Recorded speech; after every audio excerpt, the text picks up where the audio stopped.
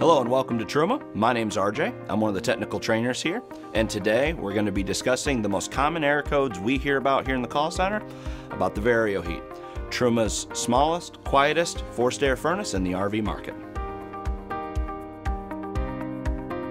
The first error code we're going to discuss is E2 and E16H. Both will be displayed on the CP Plus here, and they both mean the same thing. The VarioHeat tried to light and did not sense flame. Most of the time when we hear this in the call center, it's the same story. The customer just had the tanks filled and now they're getting the error codes E2 and E16. The VarioHeat is so efficient and uses such little flow of propane that, especially after a tank fill, you have to attempt to light it 5, 6, 7, 8, 9, even 10 times to purge all of the air from where your tank is at to where the VarioHeat is at. Once you have propane sitting at the VarioHeat, it should light and sense flame. The next error code we will want to discuss is W255H on the VarioHeat. This indicates there's a loss of communication between the VarioHeat and the CP Plus. The error code will be displayed on the CP Plus as W255H.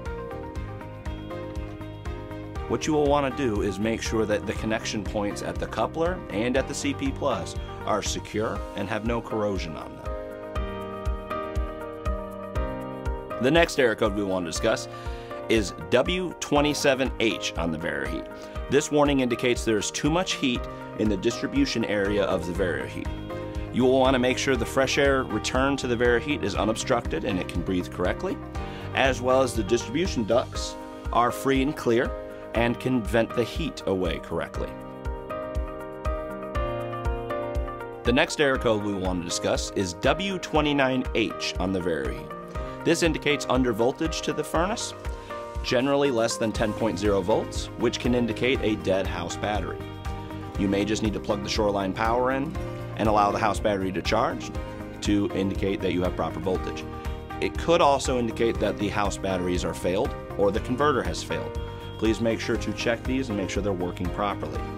Thank you for spending time discussing these common error codes with me. If you see any uncommon error codes or require any further troubleshooting assistance, please do not hesitate to reach out to us here at Truma. Thank you, and I hope you have an awesome day.